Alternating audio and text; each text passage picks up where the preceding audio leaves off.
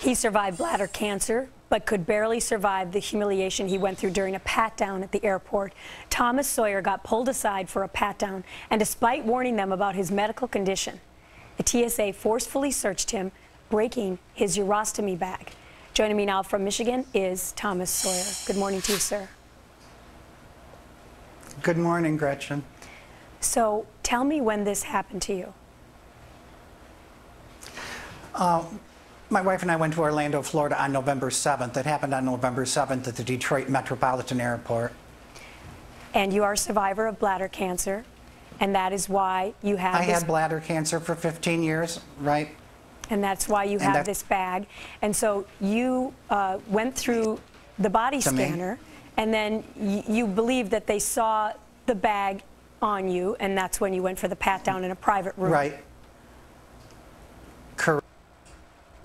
And what happened?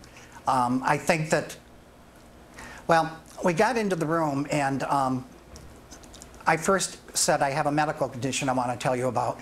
And the TSA agent said, we don't need to hear that. And I said, no, really, you do need to hear it. And he said, no, we really don't. And I said, but I really need to tell you. And he had already told me the procedures for the pat-down, so he just started the pat-down.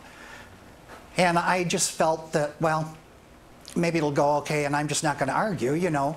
I've never been patted down in an airport, so when he got to my chest area with the pat-down, it was open palmed and very firm, very hard, and I knew, whoops, if he doesn't loosen his grip, or, you know, we could have a potential problem. So I stopped and said, you need to go slower and you need to go softer because you're going to pull my urostomy bag off. And he said, I don't even know what that is.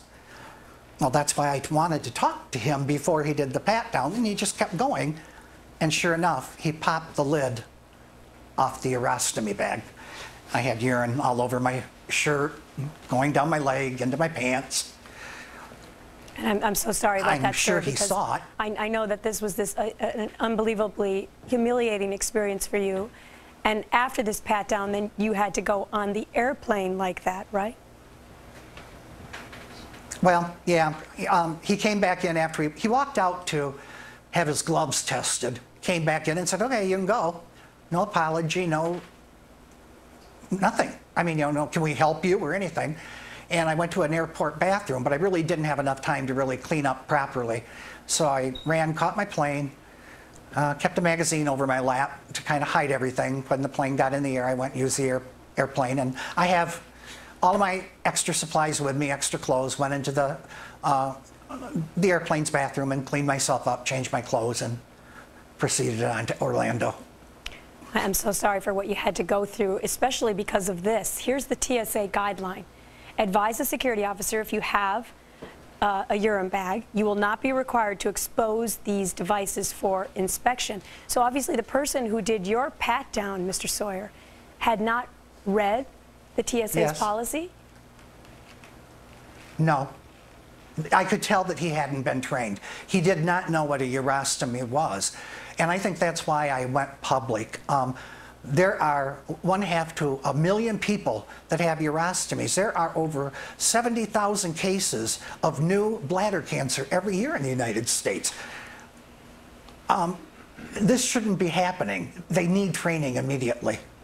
And I know that you sat down and wrote a letter to the TSA. If you would let us know when you hear from them, we would greatly appreciate it. Mr. Sawyer, I'm sorry you had to go through this experience. I will do that, Gretchen. Thank you for sharing your story with us this morning. You're more than welcome.